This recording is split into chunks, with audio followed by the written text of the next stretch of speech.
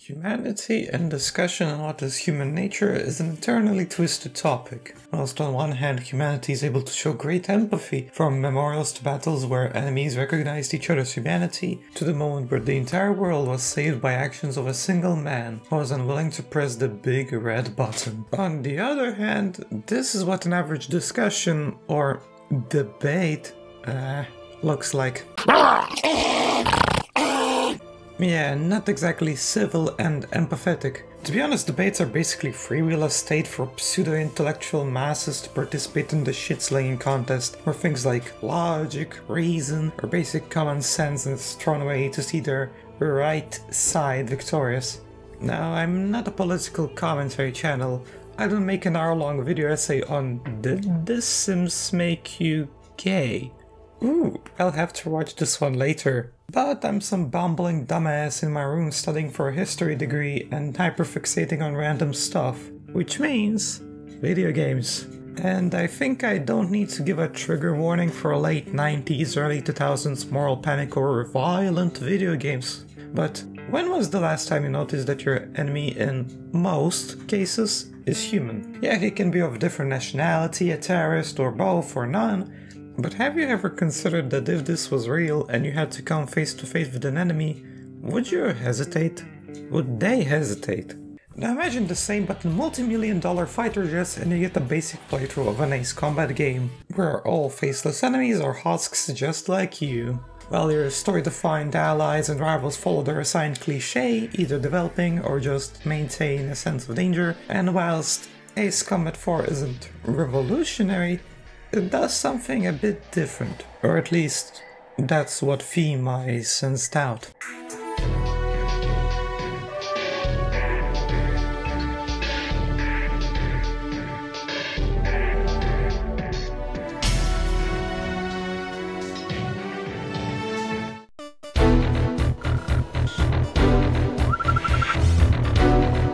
Welcome to the continent of Usea, a smaller continent compared to Usea or Veruza, but not less important as this continent is the most prominent in the series, featured in Ace Combat 1, 2 and 3 after the introduction of Stranger, and in Ace Combat 4, 7 and partially 5 due to the existence of arcade mode. Now to the actual history lesson. Since I doubt I will cover Ace Combat 1 and 2, nor will I spend all your time going extremely in detail, I will recommend Solotos, Everstall's, Planetfall and Aftermath videos that go much more in depth of the events I will describe.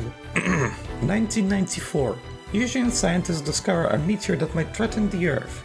This meteor is soon dubbed Ulysses 1994 XF04. 1996. An announcement is made by the Federation of Central Usea.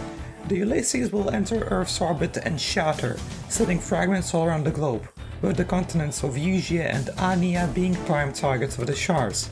The news caused the governments of Usea to unite and build a railgun defense array, codename Stonehenge. 1997 to 1998.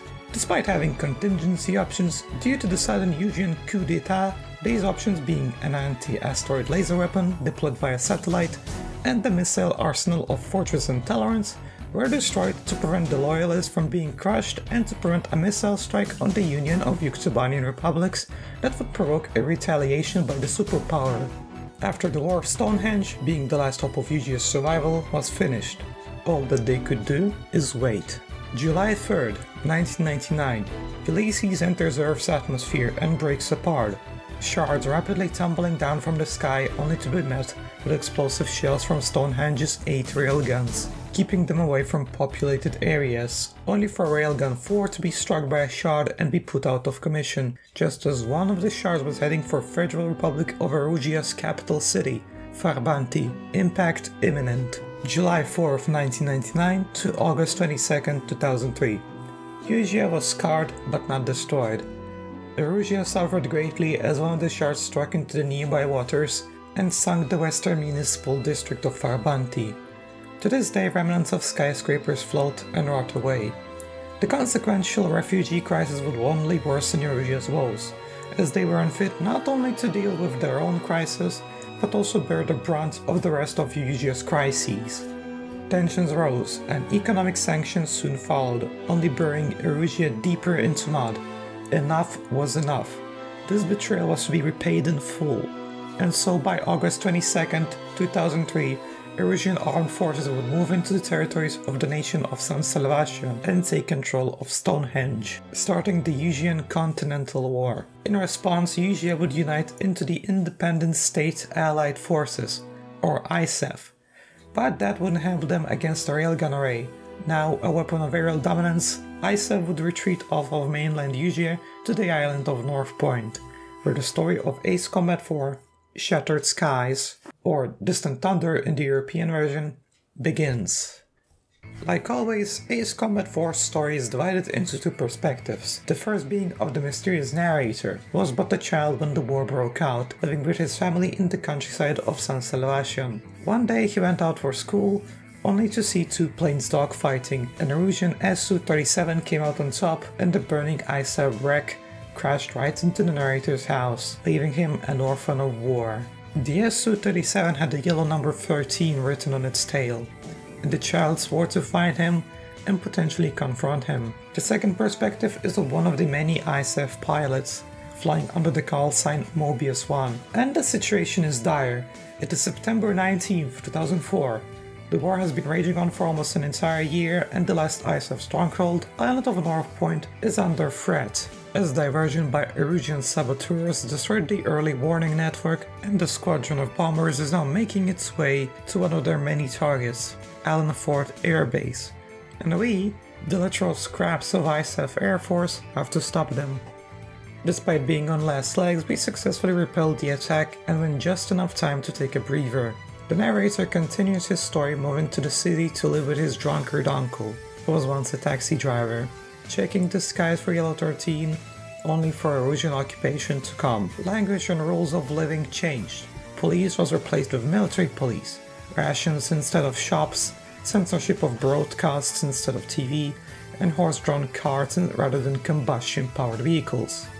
The narrator adapted and played his lip harmonica at a local bar that served occupation forces right below his uncle's apartment, earning spare change from soldiers. Back to the front lines, whilst we repelled a single attack, we are not safe from further attacks, as the Wrigley Air Base on the mainland acts as a knife to ISAF's throat.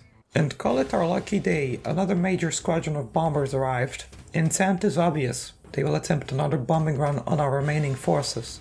So we use this as an opportunity to win more time, and simply level Wrigley to the ground while the bombers are there. Luckily our starter F-4 Phantom is equipped with bombs, and this mission is smooth sailing. In the meantime, behind enemy lines, a group of soldiers would kick out the occupation force out of the bomb. These were not some cannon fodder, these were Erusian airmen from the Yellow Squadron. Eventually, the star of the show, Yellow 13, made his appearance, strumming his guitar, and it just so happened that he noticed the narrator and invited him to play along. Soon the sounds of guitar and lip harmonica filled the room, as by some miracle, they played the narrator's father's favorite song. On the ISAF side, nothing is well, as it turns out not all soldiers made it across and are awaiting evac at St. Ark. Unfortunately, the Erusian radar base at Mount Chesna is putting the evacuation in jeopardy. We have multiple radars to destroy, and this mission will teach us about returning to base, as after the successful completion of the mission, we have to fly all the way back to the return line.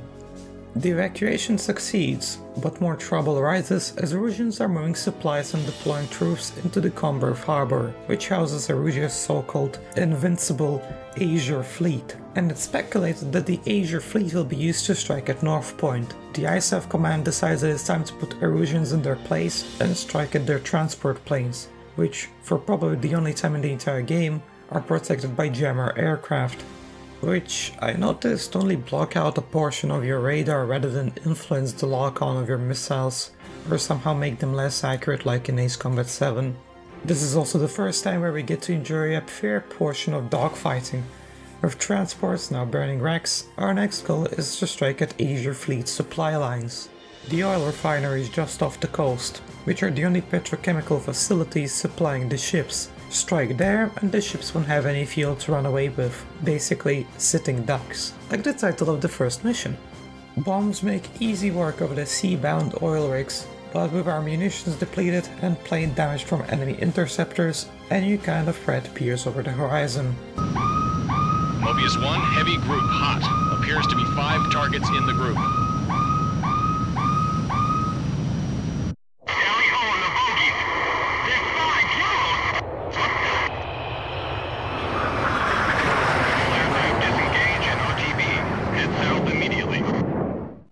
Now, usually when the game is like, oh, you can fight these obviously superior fighters, but you should probably run with your tail between your legs. Pretty please. My usual response is to start blasting, but with 9 missiles and only 21 rounds in my machine gun, I barely get a couple of stray rounds to connect and have to scurry away.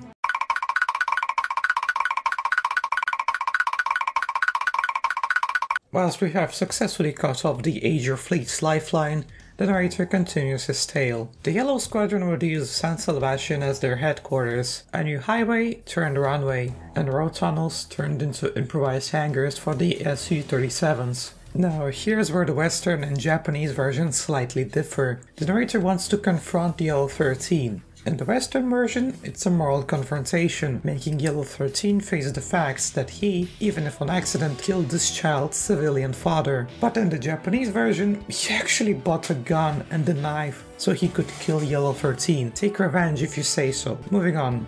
The narrator mentions Yellow 13's partner, the only female in the squadron, Yellow 4. The narrator was amazed by Yellow 13's piloting skills, not to mention his own code of honor, as he prides himself not on his body count, but on the fact that he never lost a wingman, and if he is ever to be shot down by a worthy pilot, he would bear no resentment. The time has come for ISAF to strike at Comberg Harbor, which houses the now immobilized Aegir fleet, which turns the whole mission into an all-you-can-eat bombing buffet. Drop bombs on parked ships, on dock facilities, dogfight enemy interceptors, destroy the retreating ships. It's the first time we secure an undeniable offensive victory against Usea.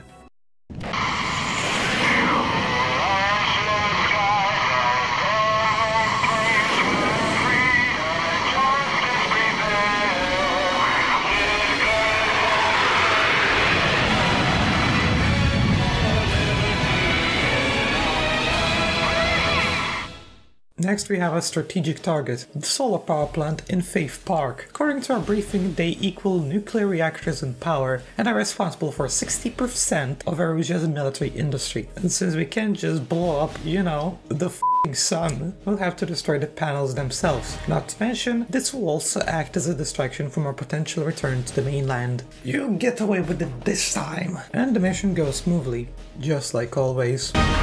Attention all aircraft, incoming from Stonehenge, confirmed on radar. Drop below 2,000 feet and head south to exit combat area. 2,000 feet? What do they expect us to do, go underground? Oh, forgot to tell you. This mission takes place right in the radius of Stonehenge's effective range, so dive into the arena and skedaddle out of there.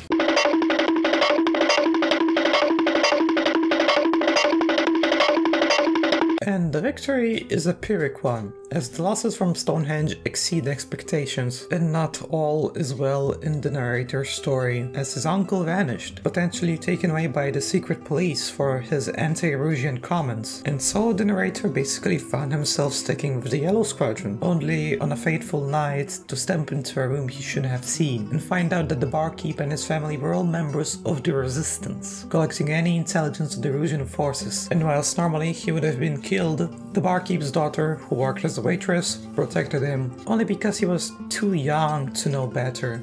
The narrator concludes that the Resistance were the real heroes in this situation, and he, of all people, found haven amongst the invaders. But who can judge him? Where could he go? If he's now all on his own, the closest thing to a guardian that he had was soon taken away, and I doubt the barkeep really cared what happened to him. But in a way, the Yellow Squadron cared, even if they're the villains of the war. Actually, if we consider the lore, this war could have been more of an act of desperation rather than some evil act of stealing people's land. That's the name of the game. There's like something about launching a satellite at the Guana Islands to help with the naval counter-invasion of mainland Usea, but we all know this mission for its banging soundtrack and massive dogfight.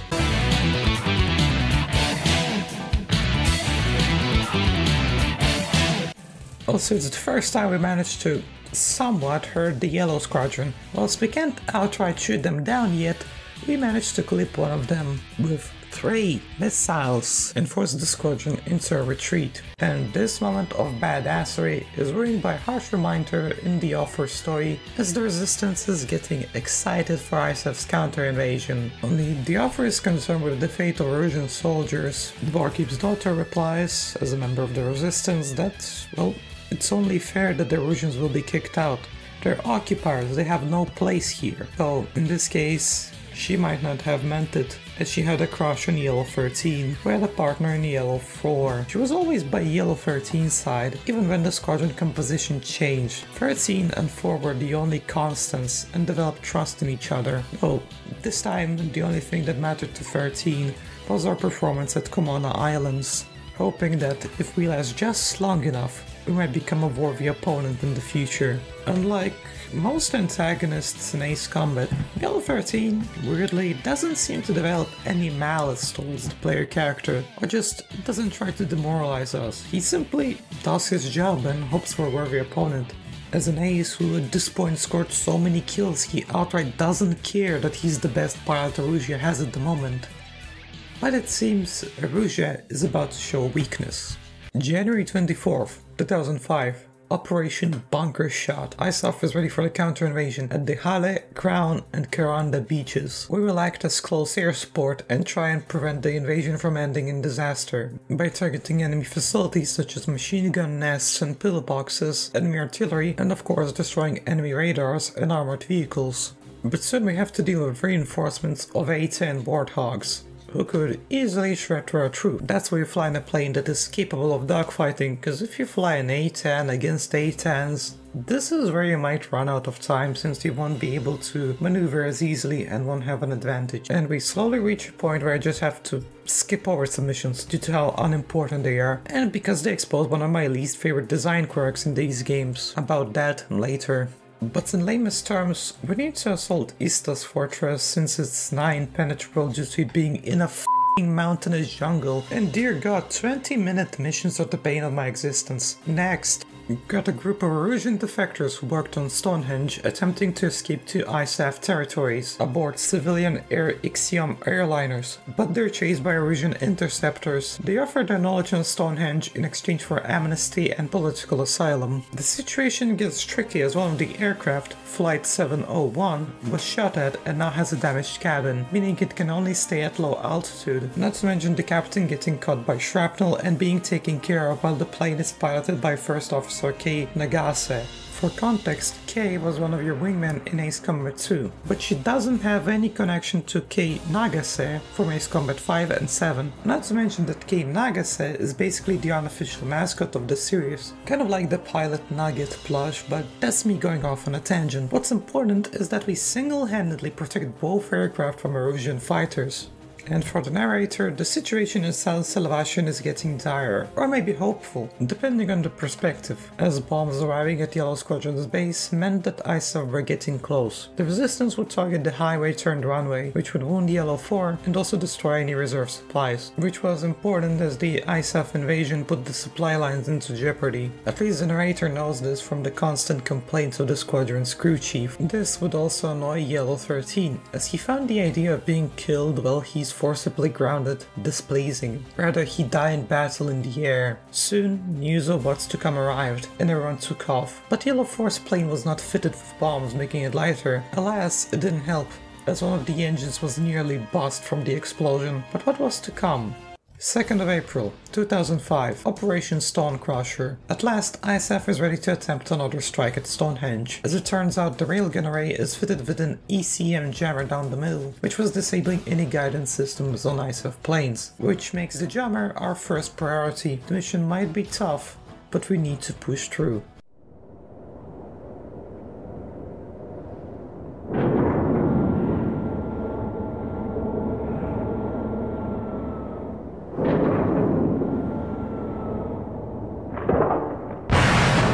Oh, this one is tough, We have 7 cannons to destroy, an array of SAMs and AA guns, and a couple of Erusian patrol craft to deal with. Personal tip, you can use bombs to one-shot the cannons, but due to how bomb aiming worked in older games, it might be hard to land a good shot, especially at lower altitudes and higher speeds. But just keep breathing and keep going at it. Better live for a while longer than restart the whole mission. With Stonehenge and surrounding defenses reduced to scrap metal, a new threat appears on the horizon. Sky here. We've confirmed via radar that Stonehenge was destroyed. But it looks like we've got company. I managed to get in Mach 2. Not to worry, our aces are faster than they are. You are all clear to engage. Yellows will not make it easy. Su-37s are still more maneuverable than my Eurofighter Typhoon, being able to pull 90-degree Cobra turns. But we could try and follow them in the crosshair and land a solid amount of machine gun rounds into them while they try and stall into a Cobra. Try not to stick to one plane. Yellows are persistent and their pilots know when to focus on dodging and playing time, but after catching one of them in a dive and then firing missiles last minute, we confirm a kill on the Yellow 4. Check Yellow 4. Yellow 13 here. Did anyone see 4 get out?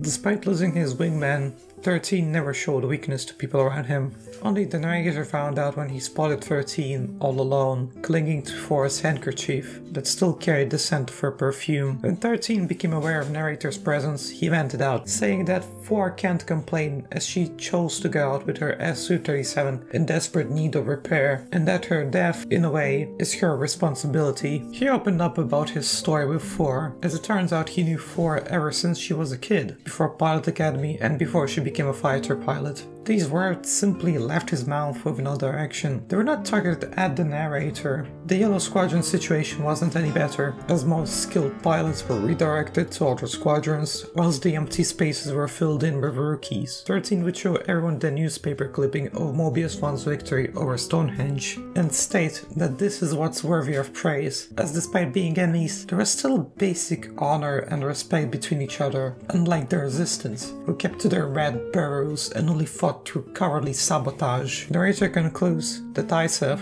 was coming to San Salvation. We get a closer glimpse at 13's values. Whilst maybe it's my personal belief that blaming 4 for her own demise is a sort of coping mechanism, as his grand achievement, never losing a wingman, was shattered as 4 took off with a broken engine and consequently got shot down by us. Even though in gameplay she and her wingman put up quite a fight. What I wanted to talk about is his sense of honor, or having a sort of need to fight on equal grounds with his opponent, as well as not exactly pursuit, rather desire to face an opponent as powerful as him. Now it almost reflects the player's motivation, at least it did mine. Every time Yellow Squadron appeared I just knew this is the boss and I should show them what I'm made of. And even I would be a bit pissed off if there was a reveal where due to actions of saboteurs we had to fly a broken down plane. It would add to a challenge, yeah, but the pain of loss would only be soured. You didn't lose because you failed, you lost because someone rigged the game against you.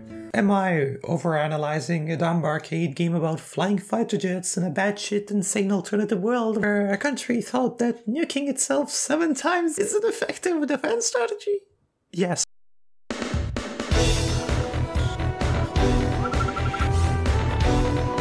With Stonehenge destroyed, we are full speed ahead to defeating Usea. But first we need to save a U-2 spy plane that was sent behind enemy lines, as it now carries valuable intel that might guarantee our victory until we're passing over Gnome Ravine. Problem? The ravine is crammed full of jammer aircraft, which completely disables the U-2's navigation system and screws over our radar as well as breaks our missile guidance system, meaning we have to target them manually with our machine gun. Also, it's another mission that I would complain about, but that's later. As for our current situation with the path carved out, the U-2 spy plane approaches, only to reveal that it is being chased by Erusian fighters. Luckily they don't provide much of a threat, but it's not all sunshine and rainbows. The U-2 spy plane brought intel that the Russians are constructing a new WMD, simply known as Megalith. and our entire strategy now hinges on ending this war before Megalith is finished. Next mission is not as important, but the gist of it is that ISAF will land on the northern part of the continent to open a second front, and we are to intercept any Erusian cruise missiles, which turns out to have had a nuclear warhead in one of them. Alas, San Sebastian is dead ahead in our offensive, meaning that our narrator would witness the mass retreat of Erusian troops, as well as them setting up AA guns atop hospitals, which even Yellow 13 was disappointed over. Mandatory blackouts were put in place, which the resistance used to plant explosives. But one of the members, the barkeep's daughter, botched it. She was spotted by a patrol and barely hid away in an alleyway. But to her shock, a nondescript car was occupied by none other than 13, and as a dead silence settled among them, the barkeep's daughter, the one who bombed the runways and in a way killed the Yellow 4, as well as caused so much anger in 13, stood right in front of him. It was hard to truly hate the one who was so close to him over the spirit of occupation, but the narrator, who witnessed the whole ordeal, intervened last minute. "Get out of our town, you fascist pig." Those were the words from my mouth. As 13 couldn't comprehend the hatred from the people close to him, he soon let them run away as patrols were closing in. Another version difference is the narrator in the Japanese version holds 13 at gunpoint. The next morning went as if nothing happened, only the resistance planned to break the blackout as soon as ISAF would reach the city. 10th of July, 2005, midnight. Operation Firefly. We're entering San Sebastian, originally neutral but under Erusian occupation. We have three main areas to target, being the new town, old town and the airport. As well, we need to keep track of any enemy air reinforcements. The resistance will light up the whole city like a massive Christmas tree, so it's easier to target Erusian vehicles and defense positions. The Yellows are also deployed to intercept us, but just like in Stonehenge, it's possible to shoot them down. Amidst all the fire and radio comms, we also catch interference from a radio broadcast reporting on the battle, though due to radio censorship, it's patchy at best. From sky rises to garment complexes to small roads. San Sebastian is in a state of war, as shrapnel, scrap metal and missiles fill the ground and air.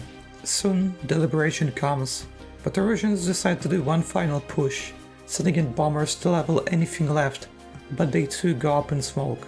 The streets soon fill with people chanting the anthem. The Russian orange is replaced by ISAF's and Sebastian's blue. AA gunners were captured by resistance, and the Russian troops were lined up by ISAF. The yellow squadron retreated, and ISAF planes filled the skies. Among them was Mobius 1. As one question lingered in the narrator's head, what would happen if 13 and Mobius were destined to meet o'er the battlefields? The narrator followed the retreating troops. ISAF is facing the last roadblock between them and the Russian capital of Farbanti, the Whiskey Corridor, a naturally defensible position, a desert with mountains forming a corridor. The Russians are putting all their troops on the line as a final gambit and are outnumbering ISAF's force. This victory hinges on a close air support miracle. If we lose, we might lose it all, but since my current F-15 carries large bombs, any outposts, enemy tank brigades, or even close air support helicopters are swiftly blown to smithereens. 19th of September 2005. Over 2 years since the war broke out, and exactly a year since our deployment at North Point. As part of Operation Autumn Thunder, we will attack from the western coast, whilst the armored divisions will move into the open Whiskey Corridor to the east. Time is of the essence, as Megalith is nearing the final stages of construction. Goodbye our final plane, the experimental F-15 SMTD, which in the game is wrongly named the F-15 Active, since Active was a later experimental model which had a sort of long tube on the front, which the SMTD in-game lacks. Anyways, I will let you enjoy the moment for a bit, because Farbanti is one of my most favorite tracks in the whole series. The outcome of the war rests on you, so stay focused on what's at hand. Remember, survival is paramount. Good luck to you all, and Mobius 1. An end to the war would be a nice birthday gift as well. Mobius 1, engage. Halo 2, engage. Enemy. Reaper 6, Fox 2.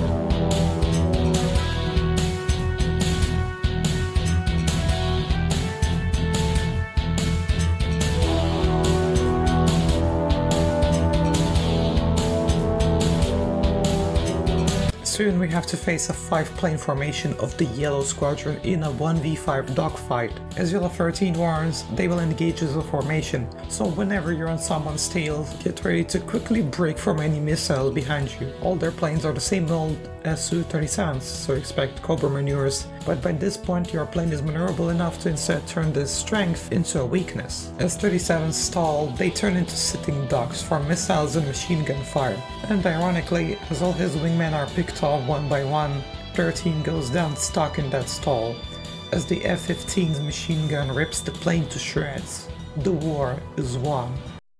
Attention all Erusian troops! Cease fighting and surrender at the following: the Central Park Tennis Court, the National Library's Courtyard Fountain. Hey Martin, this is the patrol unit. We found a woman and girl suffering as one of the choppers that got left behind. Now what looks like a male officer remains really big rank recipient. Relay that on to HQ, will ya? After a success, Usea finally surrendered and agreed to ISAF's terms, which include the establishment of an ISAF interim government on the territories of Usea. And though much blood has been spilled in this battle alone, we can breathe a sigh of relief. Yellow 13's remains never left that wreck.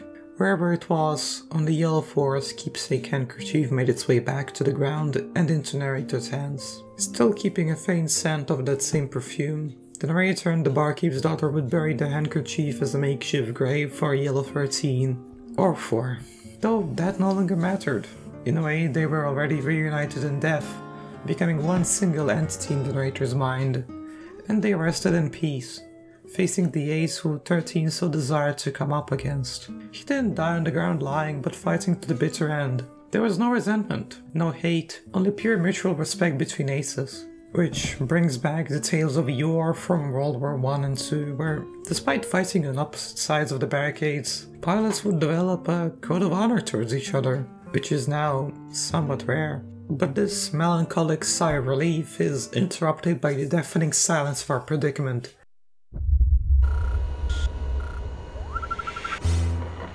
A week has passed from our victory, but the fate of the continent rests in our hands. The damned Erusians finished Megalith, and a group of young officers are planning to use it. Megalith is a missile complex fitted with ICBMs that are supposed to be fired into the orbit to blow the dormant Ulysses shards back to Earth, potentially wiping out Usea as we know it. Not to mention its damn fortress. Only way to stop it is to blow it open from the inside. That's why a newly established Mobius squadron will be deployed, along with commandos to open up the facility for assault and eliminate not only the remaining enemy forces, but also destroy Megalith, for it is Judgment Day. Once we reach the hangar, one final speech is given for potentially our final hurrah. This is our most important mission. Whilst all of us are of different beliefs, nationalities or races, we do not fight for our ISAF, we fight for our homes. We fought tooth and nail for today, but one final deployment is standing between us and peace.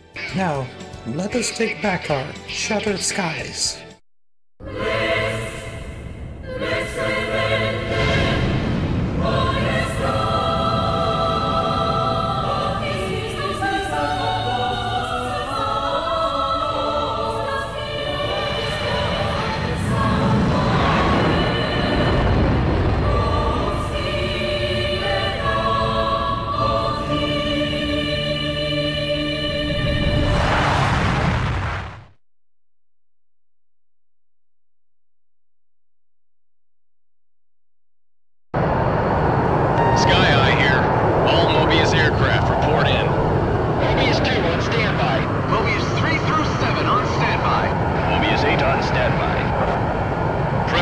Are complete, ready for battle. All aircraft follow Mobius 1. Talihon confirmed Bandits, the new Yellow Squadron. Basically any rookie who can grip a flight stick. They're easily picked off. They're so new. They don't even use call signs, instead referring to each other by name. And they're terrified when they see not a single Mobius aircraft, but a whole squadron, with the blue F-15 marking the crown jewel that is Mobius 1. In a way, it's a reverse of a lifeline. We're taking the role of the Yellow Squadron who arrived to destroy us. But there is no retreat, there is only battle, which the new Yellows lose, as we, Mobius 1 dive into the structure, targeting initially the 3 main generators, so that when the power goes out, the commandos can take over and open up the missile silos, where it will be up to us. And as the final generator is down, megalith silos open as a panicked fanfare of instruments blares. But soon, it calms down, as if to say, we won.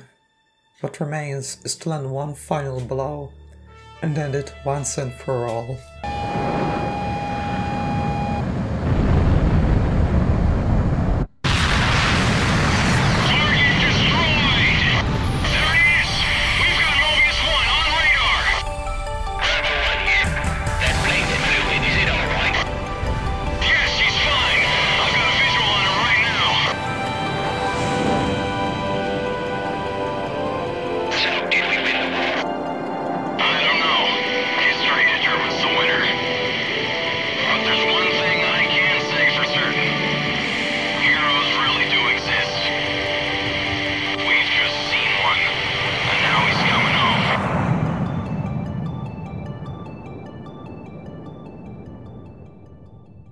And the narrator finishes his story. As the scent of burning jet fuel fades away, life returns to normal, as if the Yellow Squadron was never there. A runway turned back into the highway, as the narrator wonders if Yellow 13 found joy in that final dogfight, and whether or not he found peace in being defeated at last. To which the narrator concludes, "And so, I write to you."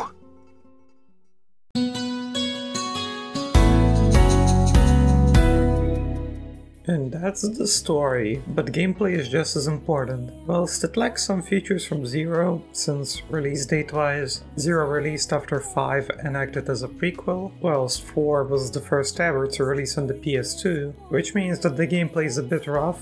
First thing you'll notice is that the planes in AC4 are not as maneuverable as in the later entries, especially when comparing to AC7, which is the latest in the series, and also takes place in Usea, but I digress. As always, the gameplay is as simple as fly plane, shoot guns, but you no longer have a wingman at your command, which I forgot to mention back in my Zero essay. You could command the wingman with the D-pad, but since there is no wingman, the D-pad now controls different things like your camera. There is no alternating story since A style was unique to Zero, and the same with alternative mission variants.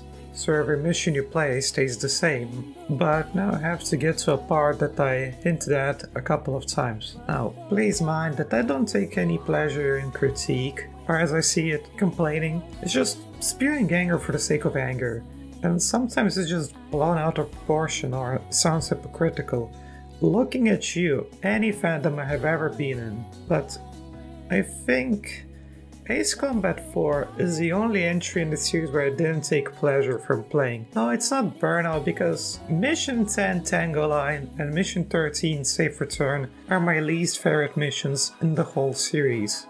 Look, I understand that there are people like me who tend to disagree with things like status quo. I might defiantly say that something like Tango Line is their favorite actually, and I have nothing against it, but in my opinion, the 20-minute timer is just straight up overkill for this mission, and the distance between targets plus periodic attacks from Stonehenge just hurt the mission in the long run.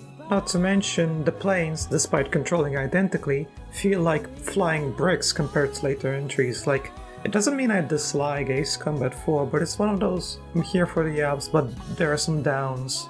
Like in a series where every entry I played so far brought me joy, a game that had moments where there was no joy sticks out like a sore thumb.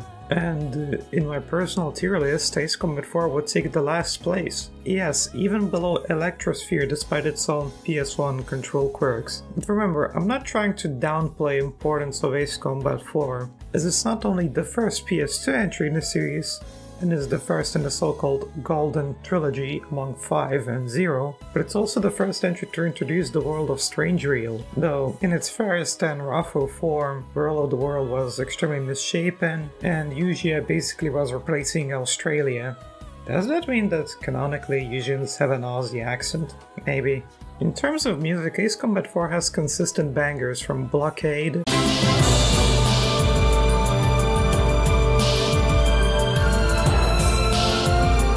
to Stonehenge's themes, to Kamona,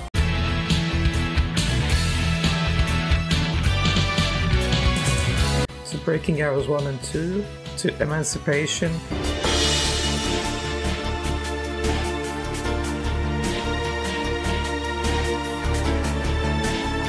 to For Bounty,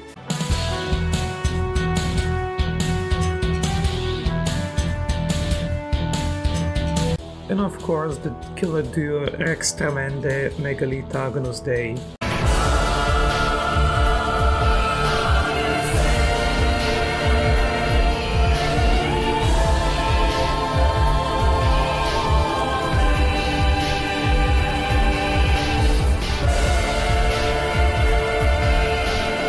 And also all of the narrator's themes, which, speaking of, I'm glad that some of the commenters on my Tokyo Extreme Racer Zero video noticed that I included music from my favorite franchises in that video. And you know, I wish I experimented more with my background music choices, since I usually stick to the game's original soundtrack. The last thing I want to say before I depart is that in terms of emulation, Ace Combat 4 is unfortunately one of the most unstable in the series, as some form of artifacting is present even if you use all the fan fixes and the correct settings. As you can see, for me, the ground textures in Mission 11 Escort were glitching out, and the credits at Mobius 1's first takeoff cutscene have black lines going across the screen. As always, I leave the guide I used in the description, and well, farewell Aces. And if there's a grand lesson to learn from Ace Combat 4, well, it's about trying to remain human in the flames of conflict, and not take pride in murder, rather take pride in fighter's honor.